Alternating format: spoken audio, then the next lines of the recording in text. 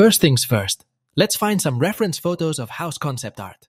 This will give us a good idea of what we want to create. Now that we're in the Blender interface, instead of deleting the default cube, let's keep it for scale reference. Search for a human body on Blender Kit and append it to our scene. We'll start modeling the basic shape of the house. I want to make a 2-story, street-shaped house. To ensure accuracy, let's add a camera. After adding the camera, adjust it as needed, and start modeling again. Select the top 2 faces of the house and duplicate them, then scale them. Add some edges and extrude them along the Z-axis. Cut half of the roof and add a mirror modifier to make the process easier for your PC. Model some additional details to give the house character. For the roof siding, model a single part of the roof.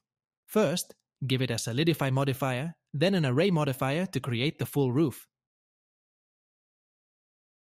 You can also add doors and windows from ArcMesh, but I prefer to create my own. Create some doors and windows and add a bevel modifier to make them look realistic, as sharp edges don't look real. Now let's add some details. I'll create some cracked and broken wood pieces, hanging wood, and add a pole. Add a plane and scale it up to serve as the ground. This will be the base for our entire house structure. Let's talk about lighting. It's super easy to set up. First, click on the World Properties tab and add a sky texture. It might look too bright, so head over to the render settings, scroll down to find the contrast settings, and lower the exposure. Next, rotate the sun to achieve a realistic sun position. And you're done with the basic lighting setup. Now, use free objects from Blender Kit and add them one by one.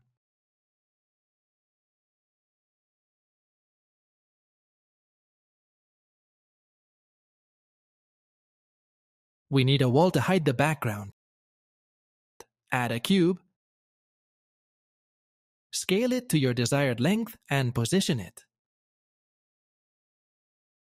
To make the ground look good, add a displace modifier and lower the strength. In the material properties, select the cloud texture and adjust it as needed. Don't forget to add rocks and trees on the ground for more realism.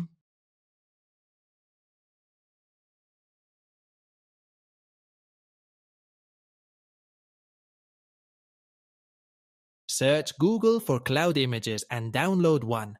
Press Shift+A. Add an image as a plane, select the image, scale it, and position it behind the house. Textures. For materials and textures, simply select an object, search for the material, and apply it. If it doesn't look right, go to Edit Mode, press A, then U, and choose Cube Projection or Smart UV Project for automatic texture adjustment. Also, I like to add ambient occlusion is crucial for a realistic look.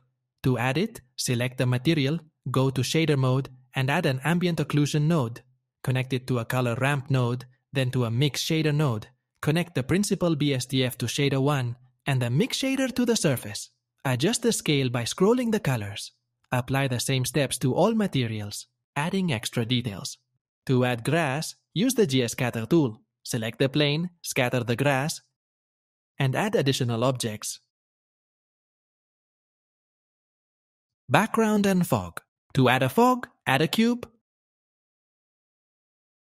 Click on New, delete the principal BSDF, and search for volume scatter to connect to the volume. Lower the density to your liking. And that's it!